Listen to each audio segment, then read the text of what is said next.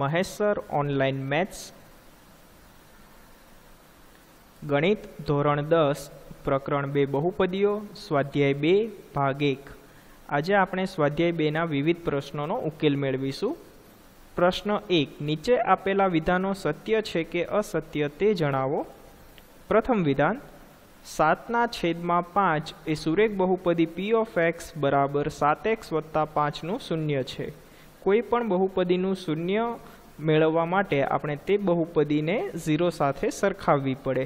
તો 7x + 5 ને 0 સાથે સરખાવીએ તો અહીં 5 ને આપણે બરાબરની બીજી તરફ લઈ જઈએ તો 7x બરાબર -5 મળે। તેથી x બરાબર -5/7। આમ આપેલું બહુપદીનું શૂન્ય મળશે આપણને -5/7, જે આપેલા વિધાનથી અલગ છે। તેથી આપેલું વિધાન અસત્ય છે। બીજું વિધાન, p of x બરાબર x² + 2x + 1 ને 2 શૂન્યો છે। તો આપેલી બહુપદીના શૂન્ય મેળવવા માટે આપણે p of x બરાબર 0 લઈએ તો x² + 2x + 1 બરાબર 0। પણ x² + 2x + 1 એટલે x + 1 વર્ગ બરાબર 0। તેથી x + 1 બરાબર 0 અથવા x + 1 બરાબર 0 આપણે 2 વખત લખવું પડે। તો x ની કિંમત મળી આપણને -1। આમ બંને વખતે આપણને શૂન્યની કિંમત -1 મળી। તેથી બંને શૂન્યો એક જ છે। આમ બે અલગ અલગ શૂન્યો નથી। તેથી આપેલું વિધાન જે છે તે અસત્ય છે। ત્રીજું વિધાન, ત્રિઘાત બહુપદી p of x બરાબર x³ + x² - x - 1 ને મહત્તમ 2 ભિન્ન શૂન્યો છે। તો આપેલા બહુપદીના શૂન્યો શોધવા માટે આપણે p of x બરાબર 0 લઈએ તો x³ + x² - x - 1 બરાબર 0। આપણે પ્રથમ બે પદમાંથી x² અને બાકીના બે પદમાંથી -1 સામાન્ય લઈએ તો કંઈક આ રીતે આપણને સાદુરૂપ મળે। તો x + 1 ગુણ્યા x² - 1 બરાબર 0। ફરી એક વખત x² - 1 ના પણ બે અવયવો પડશે, જે x - 1 અને x + 1 થાય। આમ x + 1 કૌંસમાં x - 1 કૌંસમાં x + 1 બરાબર 0। તેથી x + 1 બરાબર 0 અથવા x - 1 બરાબર 0 અથવા x + 1 બરાબર 0। જો આપણે સાદુરૂપ આપીએ તો આપણને x ની કિંમતો -1, 1 અને -1 મળે।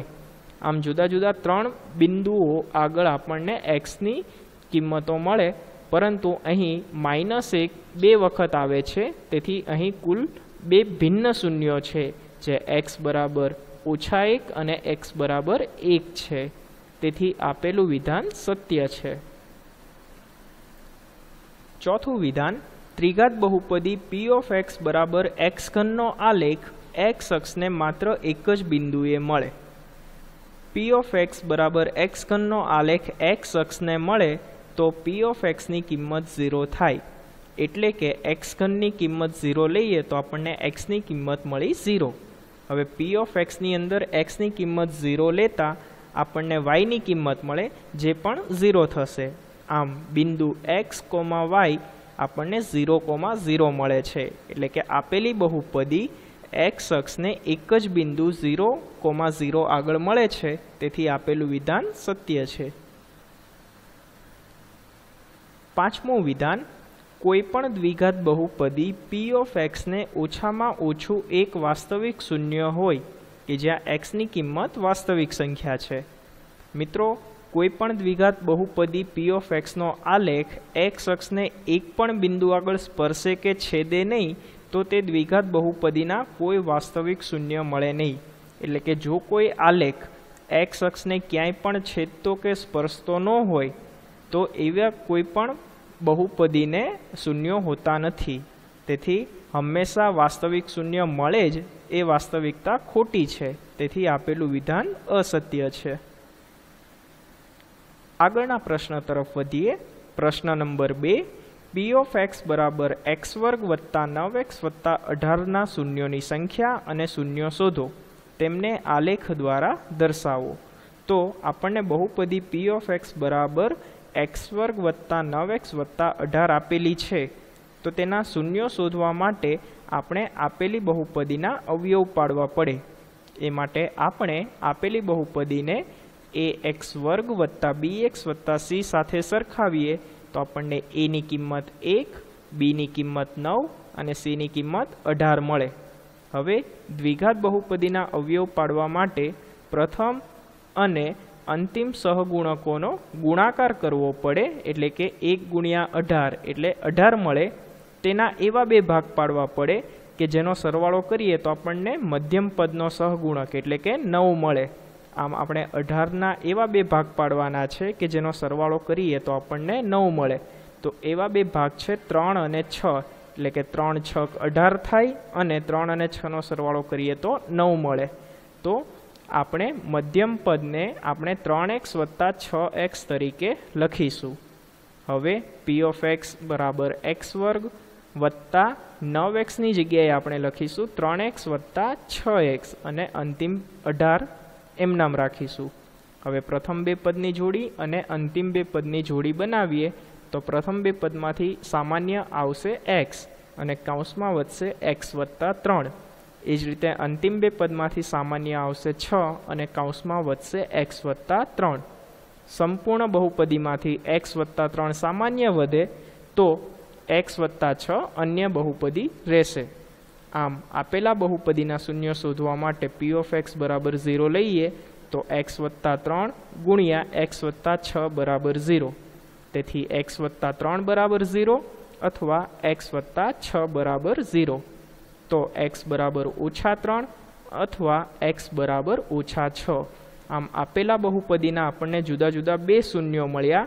તેથી આપેલા બહુપદીના શૂન્યોની સંખ્યા 2 અને એ શૂન્યો થશે -3 અને -6.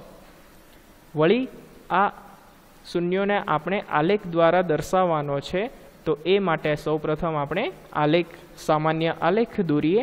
ત્યારબાદ આપણે x ની કિંમતો જુદી જુદી કિંમતો લેવાની છે અને તેને અનુરૂપ y ની સંગત કિંમતો મેળવવાની છે. તો આપણે x ની કિંમતો -7, -6, -5, -4, -3, -2 લઈએ અને તેને અનુરૂપ y ની કિંમતો શોધવા માટે આપણે બહુપદીમાં x ની કિંમતો મૂકીને y ની જુદી જુદી કિંમતો મેળવવાની, જે અહીં આપણે ટેબલમાં મેળવેલી છે. તો સૌપ્રથમ બિંદુ છે -3, 4 જે આપણને અહીં મળશે. ત્યારબાદનું બિંદુ છે -6, 0 જે આપણને અહીં મળશે. ત્યારબાદ -5, -2, ત્યારબાદ -4, -2, ત્યારબાદ -3, 0, ત્યારબાદ -2, 4. હવે આ બિંદુઓમાંથી પસાર થતો આપણે એક ગ્રાફ દોરીએ તો એ કંઈક આ મુજબ થશે. આમ આપેલા બહુપદીના શૂન્યો અને શૂન્યોની સંખ્યા દર્શાવતો આલેખ આપણે અહીં જોયો. આગળના પ્રશ્ન તરફ વધીએ. પ્રશ્ન નંબર 3. p ઓફ x બરાબર 4x વર્ગ વત્તા 12x વત્તા 5ના શૂન્યો, શૂન્યોનો સરવાળો અને શૂન્યોનો ગુણાકાર શોધો. ફરી એક વખત આપણે બહુપદીના શૂન્યો શોધવા છે, તો તે માટે આપણે શૂન્યો શોધવા માટે બહુપદીના અવયવ પાડવા પડે. તો આપેલા દ્વિઘાત બહુપદીને આપણે ax વર્ગ વત્તા bx વત્તા c સાથે સરખાવીએ તો a બરાબર 4, b બરાબર 12 અને c બરાબર 5 મળે. આપણે a અને c એટલે કે પ્રથમ અને અંતિમ સહગુણકોનો ગુણાકાર કરીએ તો 4 5 20, 20ના એવા બે ભાગ પાડવાના છે જેથી આપણને 12 મળે. તો એવા બે ભાગ છે 10 અને 2, એટલે કે 10 દુ 20 થાય અને 10 વત્તા 2 કરીએ તો આપણને 12 મળે. તો આપણે 12x ને આપણે 10x વત્તા 2x તરીકે લખીશું. હવે આપેલી બહુપદીમાં જે મધ્યમ પદ છે ત્યાં આપણે 10x વત્તા 2x લખીએ. બાકીના બંને પદો જેમ છે એ રીતે જ રાખવાના છે. પ્રથમ બે પદ અને અંતિમ બે પદની જોડી બનાવીએ. પ્રથમ બે પદમાંથી સામાન્ય નીકળશે 2x, તો કૌંસમાં વધશે 2x વત્તા 5. એ જ રીતે અંતિમ પદમાંથી સામાન્ય 1 નીકળે તો કૌંસમાં વધશે 2x વત્તા 5. આમ 2x વત્તા 5 ગુણ્યા 2x વત્તા 1. તેથી p ઓફ x બરાબર 0 લઈએ તો કૌંસમાં 2x વત્તા 5 ગુણ્યા કૌંસમાં 2x વત્તા 1 બરાબર 0. તેથી 2x વત્તા 5 બરાબર 0 અથવા 2x વત્તા 1 બરાબર 0. તો x બરાબર -5/2 અથવા x બરાબર -1/2. આમ -5/2 અને -1/2 આપેલી બહુપદીના શૂન્યો છે.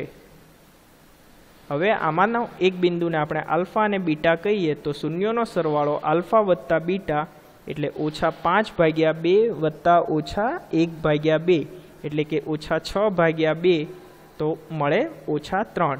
વળી સૂત્ર ઉપરથી આપણે કિંમત શોધીએ તો -b/a એટલે કે -12/4 લઈએ તો પણ આપણને -3 મળે.